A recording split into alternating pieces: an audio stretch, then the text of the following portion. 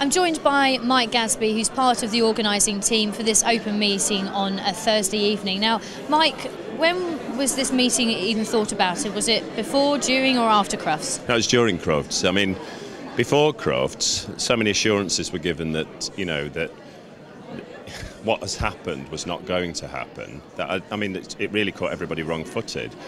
And so consequently, on the first day, when it became apparent that this was a catastrophe, and we, you know, various people, including myself, pleaded, you know, for an emergency meeting to try and minimise the damage that was unfairly being done, that fell on deaf ears, and so consequently, by I think Saturday, we were so frustrated that nothing. I mean, it was just like so demoralising. But anyway, we decided that the only way forward, since we yet again they refused to listen to us, was to try and put something into place so that, you know, we could have an opinion. And of course, from that, the Facebook group, which I think is close to 5,000 members, which is, you know, we thought the hair and coat testing thing was like a big deal last year, but this has gone wild. So.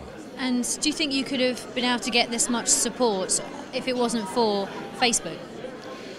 Well, I think there would have been this much support. The thing with Facebook is it's like instantaneously we can contact so many people. I mean, the problem before Facebook was that it would have been a very slow process. You know, even making people aware of where they could, you know, vent their upset at the handling of the whole thing. And what is the purpose of tonight's meeting? Well, I mean, it's not just a case of saying, look, you've let us down again. I think the purpose, the most important part of this evening's meeting is to come up with some solutions. You know, we have been breeding healthy dogs as a group. The show people have been breeding healthy dogs for decades. I mean, it's been, you know, all the testing's been going on for decades. This isn't new to us.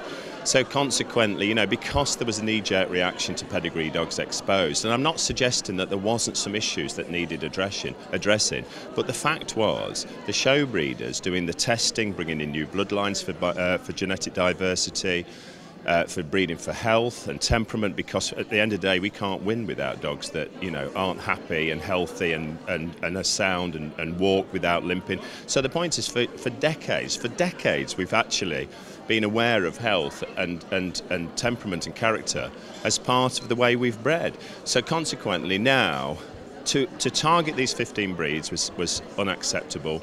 So we need to go forward. We're hoping that the Kennel Club will actually join us with a method of making sure that we're showing healthy dogs, and that the world recognises the fact that not only are we doing it, but we have been doing it for years.